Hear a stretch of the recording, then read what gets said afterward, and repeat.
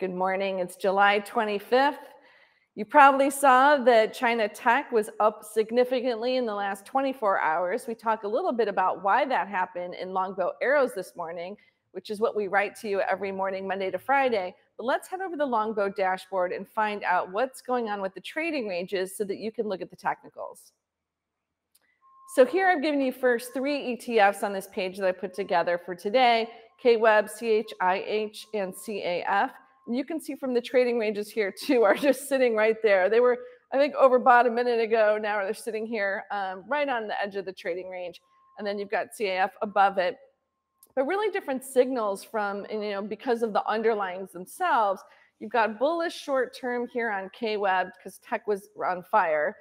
Medium term neutral, but then you've got bearish more on the medium term for these two, neutral short term. So obviously not the day to be buying into these things. If you're thinking of shorting shorting China, you'd be looking at these two versus this one.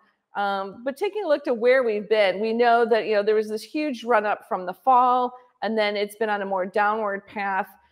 People are pretty excited though about the potential relief for whether it's local governments, real estate sector. There's obviously not a stimulus going into people's pockets, but some improvements on the regulatory front as well is giving this some momentum up here in the very, very short term. So now we're at the high end of the trading range. We don't believe there's going to be any kind of meaningful stimulus for consumers, but given the meaningful decline in a lot of the securities, we just saw the asymmetry as being in the favor that in case anything happened, you would see a rally, which is really what we experienced. But some underlying tech, I've given you some ADRs because most of the people don't do local. We trade local as well. But I've got Baba here, Baidu, Tencent, and PDD, Pinduoduo. And you can see here we've got neutral signals, but boy, these are also really at the top end of the trading ranges. PDD is overbought. And you've got, given fundamentals and views on the securities, a little bit differences depending on the security. A lot of hope for IPOs coming out of Baba. And so you've seen a bit of a rally here in July on the names. But if I bring you right in here, that's why you're really getting the close top end of the trading range here.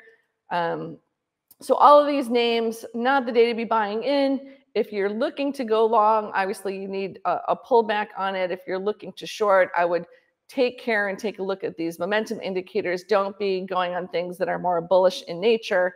And obviously we're in earnings season, so fundamentals tend to take over versus these short-term trading signals during earnings season. So I'd spend a little bit more time on that. But when you're thinking about entering, exiting, adding, trimming, you do want to take care of the technicals.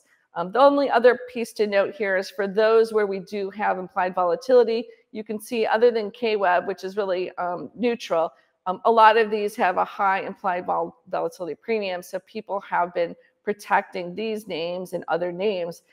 So the room to run up, and why we were thinking that it could do so on any positive news, this just gives you a little sense of positioning of where people have been and currently are at. That's it for today, and we'll catch you back tomorrow.